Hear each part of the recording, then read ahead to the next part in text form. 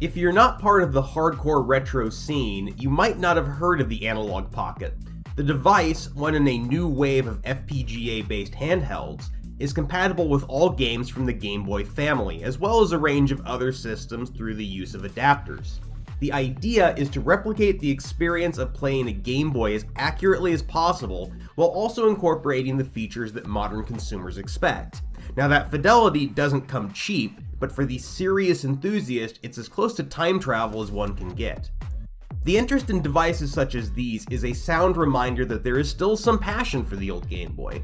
The family of systems, including the Game Boy Color, sold 118 million units, making it Nintendo's third best-selling system, the second best-selling handheld system of all time, and the fourth best-selling game system of all time, period. Yet the Game Boy is, and always has been, treated as something of a sideshow.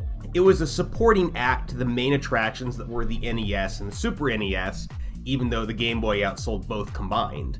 Today, the Game Boy is brought up on anniversaries as a device that was revolutionary in some vague sense, then quickly pushed back into the closet. Well, I received my Game Boy at age 4. To me, this was not a revolutionary device that pioneered mobile gaming or an economic marvel that kept Nintendo afloat through the lean years. It was simply a child's electronic companion. So, let's talk about it. 1989 and 1990 were landmark years for video games, and arguably for consumer electronics in general. These 2 years saw the release of a series of ambitious new devices, machines meant to take the video game experience, which had only been introduced to the home a decade and a half prior, and make them portable. The most notable systems from this period were the Nintendo Game Boy, Atari Lynx, NEC Turbo Express, and Sega Game Gear. Now, these devices weren't exactly the first of their kind. Handheld electronic games had existed since the mid-70s in the form of simple devices such as Mattel's Auto Race and Parker Brothers' Merlin the Electronic Wizard. The availability of cheap LCD components in the 80s resulted in the flood of low-cost handhelds, including Nintendo's own Game & Watch line.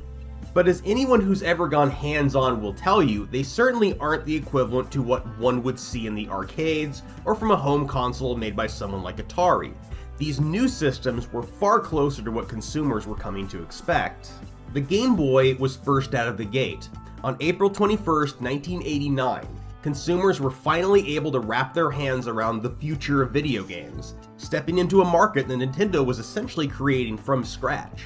Stylistically, it was a product of its time, a chunky electronic brick with a gray case designed to be plastered over with stickers, one speaker, a pea green display with a flickery little battery light that might tell you something if you closed one eye and squinted at it.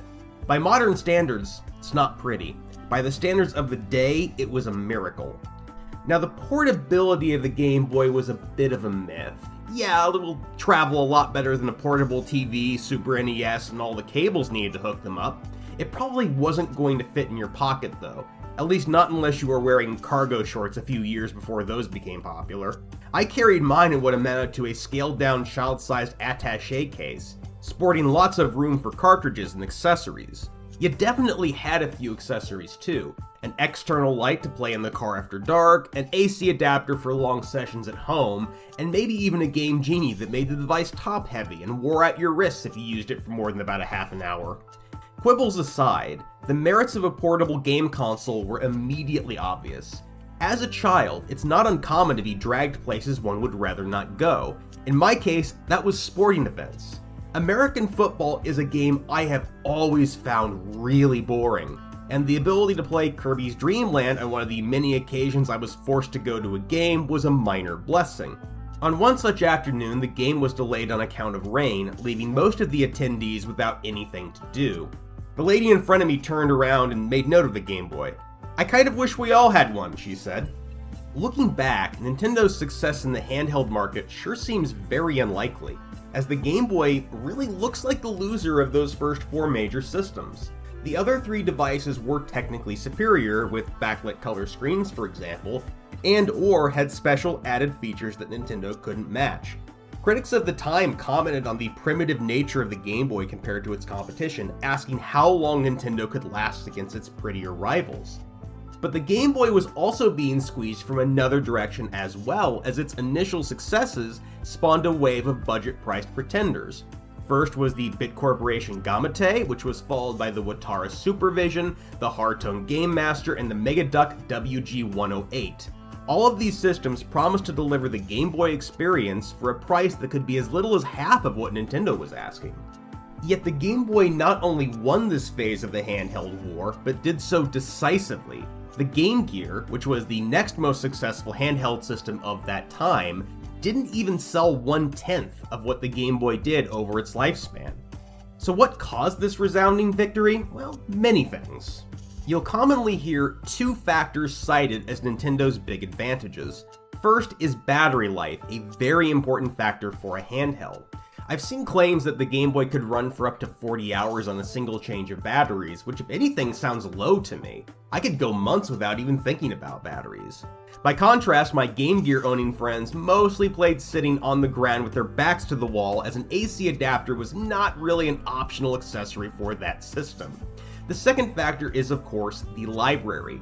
For many people, the Game Boy was primarily a Tetris machine, which perhaps explains the relatively small number of games sold per system. But there was also Super Mario Land, Castlevania the Adventure, Gargoyle's Quest, and Dr. Mario. Even at this early date, Nintendo recognized the power of branding. By the time the pretenders were flooding the market, Nintendo's position was even stronger. I saw the Supervision for sale in the supermarket and was somewhat interested in it, but not enough to pay any real money for it. The simple block and ball games it offered weren't comparable to the likes of Metroid 2, Operation C, Final Fantasy Adventure, or Mega Man Dr. Wily's Revenge, all of which were out by then. Now, I've always been convinced that there were a few other factors at play here. Brand recognition, for one. By 1990, Nintendo had become synecdoche for video games in general. Some people at that time didn't even seem to recognize that Nintendo was a company, and would refer to all video game systems as Nintendo's regardless of manufacturer. While there are definite drawbacks to that kind of brand dilution, it is certainly a plus when competing in an oversaturated market. The Game Boy was also a favorite device for parents to buy for their kids. Many families who might refuse to let children have a console would be fine with a Game Boy, and the reasons were many. It was more flexible since it could go in the car, it was relatively cheap enough to buy more than one if parents were worried about the kids fighting, and it was pretty much childproof. That less than alluring chunky gray case was also nearly indestructible. Send one flying and you might dent the wall, but that case will barely even get scuffed. All of this was enough to make Nintendo the king of portable throughout the 90s, but that didn't guarantee respect. It's 1995, and I'm looking to add to my Game Boy library. Looking to make an informed decision, I flip open the latest issue of Game Players and turn to its portable games section.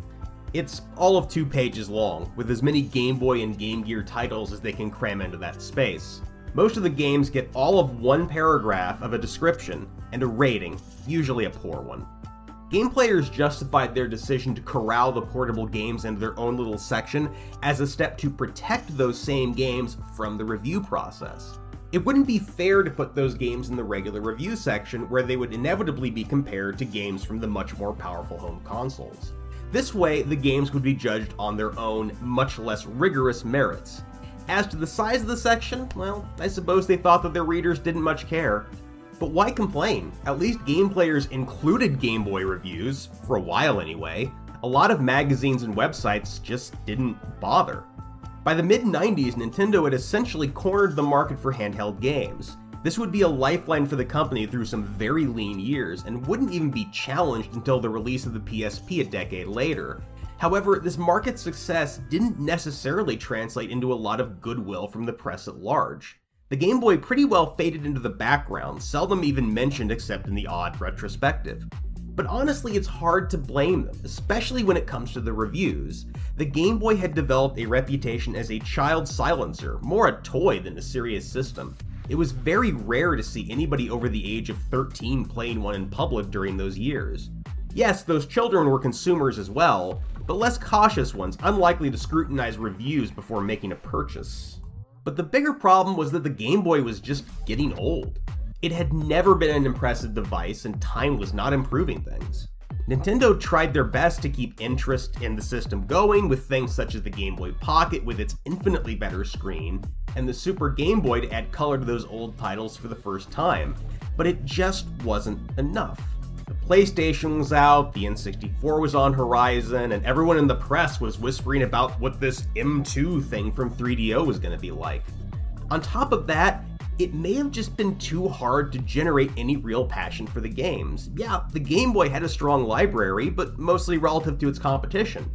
Yes, there were some very strong titles released in those years, Wario Land, Link's Awakening, and the limitation-shattering Donkey Kong Land, to name some of the more famous ones. But by this point, even those were on the sidelines. The Game Boy library was dominated by downscaled versions of NES games, simple arcade puzzlers, and cheap licensed titles. So maybe it made sense to downsize the Game Boy reviews or cut them out. I mean, if you had a really original idea, something with the potential to sell big and shape the industry, you would naturally want to put it on the most powerful hardware available. I mean, what company in its right mind would release anything like that on the Game Boy? And then Pokemon came out. Back in those heady pre-CD-ROM days when Nintendo was still the home of all the best RPGs, Nintendo Power Magazine had an RPG column dubbed the Epic Corner.